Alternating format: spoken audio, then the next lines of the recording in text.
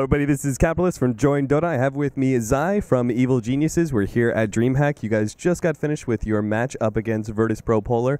You guys actually took it really easily, 2-0. It seemed like quite the stomp. It was rather convincingly. I don't think we had that many issues with the games. So I actually wanted to go, since I just had FNG here for an interview, I actually wanted to go over the series just a little bit. He especially felt like, and I felt like this just watching from the beginning, I felt like PPD's draft was really well put together. In game number 2, it seemed like you guys had completely had them countered. Did you feel the same way? Yeah, pretty much. I think going into this series, we were very confident with what they play and what we can play against it, so it really wasn't that difficult for us. And actually, game 1, I remember now, I have a question about game 1. I'm not sure if you'll know, but the draft you guys had, it actually seemed like you were setting up for a Drow Ranger. You guys had a Visage 3rd pick, and instead of going for the Drow Ranger, you went for the Weaver. Now, is there a specific reason you didn't go for the Drow Ranger? Was the lineup that VPP had a little bit too dangerous for a Drow? Yeah, I don't think that was a good Drow game. And even though Visage pairs up very nicely with Drow, there's always like an Howl that pairs up with the birds. Right. And I think there's so many ways you can utilize Visage. You can use his birds to split push even though you don't have the Drower. It's really good against heroes like Brewmaster, where you're usually able to like instantly kill the Fire Panda if you like Medallion and focus your birds on it. And it was just a good pick. It also has a very good laning phase along with Howl. I don't know if you watched, but in the bottom lane we would use the Grave Shell on the Panda. Right. We use Howl, and then I get like 6 auto attacks off with the Howl damage. So it's a very good hero. So do you remember the draft from VPP and what heroes that you felt like this isn't a good Drow Ranger game? They had a lot of like heroes that jump Drow, I think. Right, they had the Brewmaster already in. The Ember Spirit. Right. Elder Titan is pretty good against Drow, because Drow has so much armor coming from her agility, and that's all negated by the ETR. Right. What else did they have? They had a Lich, and they had a... What else did they have? I think it was mainly the first 3. I think that was those first 3 pickups that they had, and it seemed like you kind of pointed out they're all kind of dangerous. The mobility and then the armor, I think, was a really good point you brought up. I think if like say Cloud9 would be in that game instead of us, and they had those 3 picks, they probably would have gone for the Drow. But I don't think we're as comfortable with the hero as they are, and I don't know. We just felt like we could do something else with the Visage, I think. Okay, so talk about that actually. You said you don't feel as comfortable with the Drow Ranger. That's basically a draft that you guys kind of took from Cloud9 and kind of made it your own. I don't want to say we're not comfortable with the hero, but I don't think we're as comfortable with the hero. I think C9 can pick Drow into anything and feel good about it, and they feel like they can be anything with it. But we're not as confident with the hero. So I think in some scenarios where they would have picked Drow, we choose to go for something else. Okay, so something I really want to get into here, whenever I talk about Evil Geniuses and Cloud9 to some of the other players, some of the other teams here, I kind of ask them about strength and weaknesses, right? And one thing that has always come up about Cloud9 specifically is that they always bring up Aoi 2000 and say that him performing the 4 role and making that transition into like a core position, even potentially carrying the whole entire game, is a huge strength for them. And they said it's a huge strength for you guys as well when you're taking over the 4 position. Can you talk about maybe a little bit of the idea behind that 4 position and making that transition? I'm not really sure like where it came from, but all of a sudden I was getting so much farm and supports, I guess. I think it's just like a side effect of how we play. Of how we play Dota, or how we prefer to play Dota. What is that? How do you prefer to play Dota exactly? Well, it's kind of hard to define, but basically a side effect of it is that there's always a lot of space open for me. I can always be like on the opposite side of the map, just hit neutrals, hit creeps, without really putting myself into danger. And probably it came from Artur being so like Artur, and basically just attracting like enemies to him, I guess. And that you just frees up space for everyone else. He just attracts haters everywhere he goes, right? I mean, something like that. But there's also, not to brag, but I'm pretty good at finding farm, even though I'm not supposed to find farm. And sometimes I think that's like one of the greatest strengths a support player can have. Like if you look at players like me and Aoi, FY sometimes as well, we always seem to get these items on the heroes that are not supposed to get items.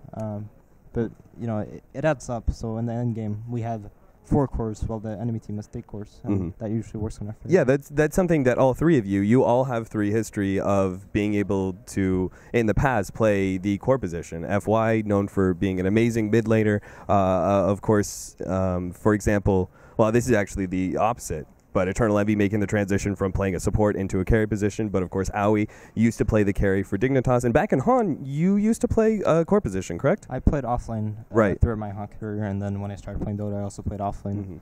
And so I think that's where me finding farm comes from. Right. Usually I would play these heroes that, kind of get sacked. Especially in Han, that was how you played offlane primarily. You would have a hero that usually went against a Trillion.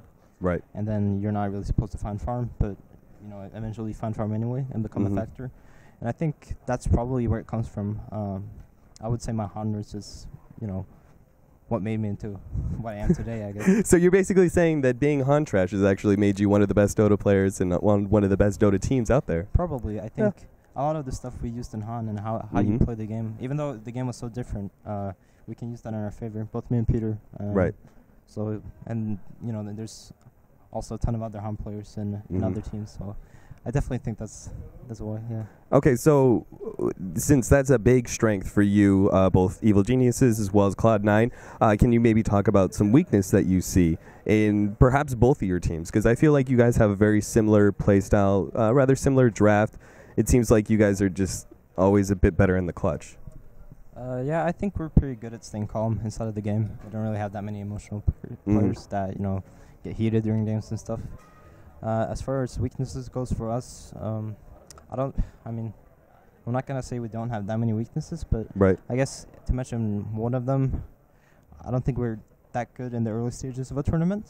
Usually, like day 1, day 1 EG, we usually lose a lot of matches. Yeah, and it takes some time for us to adapt to the surroundings and how teams play, because obviously every tournament is different as far as how teams play. TI was push heavy. Right. Well, Starlighter was kind of different. You abused agents and stuff. And this tournament has been a ton of Stark and Storm and stuff. So I think we're pretty good at adapting to how the tournament is played and then forming our own strategies, I guess, around it and playing onward. It just takes you guys a little bit, that first little start. And it also probably doesn't help. You guys are always kind of the team that has the targets on your back, being, especially for this team, the favorited team. Yeah. And if you look back at the previous Dream League, we went out in the first round. Right. Which I think might have had to do with us not being able to prepare for the tournament and not being able to adapt as well, because it was single elimination. Right. So that kind of format usually hurts us quite a bit. But usually it's not that common in tournaments, and we usually kick back. Okay, that's something that sounds like it's maybe a little bit hard to work on. Just being able to adapt faster to it. That seems like more like a really big picture thing. Is there something maybe specifically that you or the team is trying to work on improving one area of the game? I think being able to adapt is the biggest strength the team could have, especially for a tournament like TI, which eventually everything adds up to. Right. Being able to adapt is what wins you games, I think. We failed to adapt last TI, I would say. Newbie and Vici were pushing so heavily, and we weren't able to find what worked against it, which is eventually why we lost. Do you feel like after the tournament that you maybe solved that puzzle a little bit, or? I mean, pushing was definitely broken in the patch, and the Chinese were very good at abusing it, but there were definitely things we could have done about it that we didn't do at that time. So I think, we're constantly trying to improve our adapting skills, I guess. And so if we get it to work as we want to, we'll be able to adapt to anything a team throws against us, but maybe it won't work that way. We'll see. I'm kind of interested, do you have anything specific that you said there was some things that maybe you could have done? Do you have anything specific that you can name that maybe would have been better up against those Chinese push strats? I think we were very set on having our playstyle. We didn't play that many different things. It was only until after TI that we actually started pushing ourselves. Right. Before that, we would pick 3 core lineups and have me in an Enigma or Sand King and just kind of go from there. And it really didn't work out against the push, but we didn't really feel like we had anything else in store that we were that confident with. So I think that's primarily why we couldn't do it. We didn't have that many strategies, against the push. And that's probably why I believe sometime, I think it was PPD, maybe it was Artur, who said that we really want to this year be working on being able to, I think they actually said moving players around into different roles, but in general it just comes down to versatility and being able to change up, right? On a perfect Dota team, everyone can play every single role. Everyone can play every single hero. Obviously, that's maybe not possible in such a short span of time to perfect all the roles. But I think it hasn't been that common lately, but I can move to core if I want to. Okay. If we can move to support, we can swap our lanes as we want to, which is definitely a good thing in Dota teams. I don't think every Dota team can do it, and that could be a weakness. Like, if you look at Cloud9, you always know who's playing what. Right. If you look at our team or maybe Team Secret or Vici, maybe you don't know that. So that's, it adds up to small little things. So So is there, if you were going to start playing maybe a little bit more core roles, is there a certain position or is it certain heroes that it comes down to? It's probably certain heroes. I think it's a player preference. Some people, like, say Universe doesn't want to play Clockwork. I can step up and say, I can play Clockwork. And then he goes jungle on some hero that he plays well. Although there's not that many heroes that he plays that I wouldn't play. Right. And, vice versa. But, yeah, it's a possibility. Okay. So going into, let's get back to this tournament. So we just saw you guys take down VPP. We right now have a match going on between Cloud9 and Virtus Pro. Do you have any predictions for that match? I would say that Cloud9 is going to win. But I wouldn't be surprised if VP takes at least one game.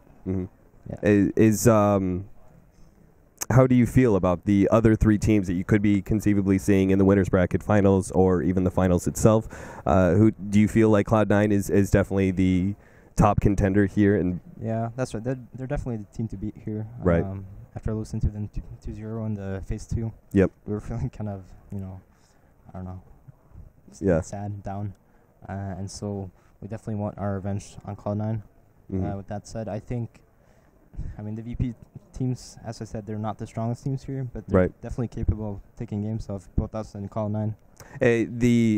When I had the interview with Peter yesterday, I asked him about the bottom four teams, and he kind of nailed it. He said that Virtus Pro Polar would be the team that made it out on top, and he said that they seem to be really strong. And talking to FNG, I felt like they really seem to be clicking, that they all seem to be really hardworking. And that's something, when FNG tells you, I may not be the one playing the most games on my team, I may not be the one working the hardest, like that kind of says a lot, I think. Do you agree that Virtus Pro Polar may be like that next big up-and-coming team, even if they're broken apart right now? Right. Yeah, you always feel kind of down after a loss, but I think they're definitely one of the strongest teams in the Western scene right now. Yeah. I haven't seen Navi play in such a long time, but if Navi wasn't there, I would definitely say they're the best Russian team or the CIS team, and probably one of top 4 in Europe. So they're looking good. Okay, so we talked about this tournament. I just want to get over one thing, and that's Team Secret.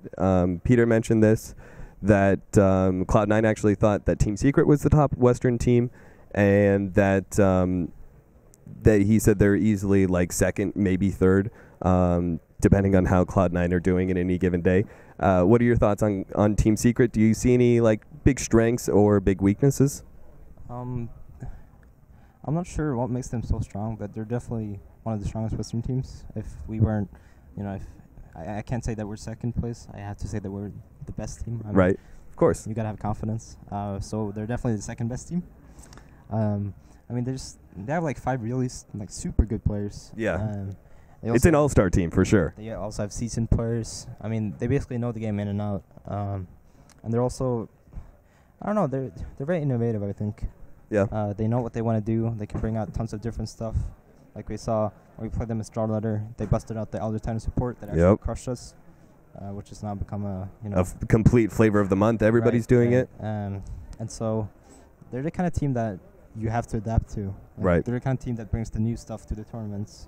And they're the kind of team that if you don't learn how they play, then they're just going to crush you. And I think they've shown that in all kinds of different online tournaments. Unfortunately, they didn't qualify for DreamHack. But we're going to play them in the Summit, so I'm definitely looking forward to that. Okay, so that's actually exact question I wanted to ask. That going into the summit and going into next year, what team are you really going to be looking for? Is it Team Secret that you really think is going to be your biggest contender for top team in the West? Yeah, for the West, as far as the Western scene goes, Team Secret and Cloud9 are I think the only teams that can match us. What about the East? About the East, I mean, it's so hard to say because we rarely see them play. Right. We rarely see them face up against Western teams. But last time they were here, what was that? We had ESL New York. Right, and then we lost to Vichy, and Vichy eventually won the tournament. So Vichy looked really good back then. Mm-hmm. But ever since we haven't really seen them play, so we don't know what they're doing. They probably know what we're doing. So I think that's like the hardest part. We don't know anything about them, about their Dota. How much do you guys actually study? Like, I've never actually asked in many of the Western teams. Like, obviously in these tournaments you get so focused on who you're going to be facing, but how often do you guys check in? Okay, what's going on in the Eastern scene? What's being picked? Who's kind of the top dog right now? Like, how often do you guys check on those things? Not that much. I mean, I don't do any studying at all. Right. I leave that to Peter. Yeah, you've got a lot else on your plate with being in school and everything. So. Or I'm just lazy, but it's another thing. But yeah, I'm not sure how much Peter watches their Dota. Mm-hmm. I don't think there's any ongoing Chinese tournaments right now. Right. So it's usually like qualifiers for like Star Letter, for ESL and stuff like that. So it's kind of worrying that we don't see how they play. But I mean, it's kind of thrilling at the same time. It's fun to see what they bring to the table. All right, man. Well, I'll leave it here. Do you want to give any shout-outs to end the interview? I am obliged to shout out my sponsors. Uh-huh.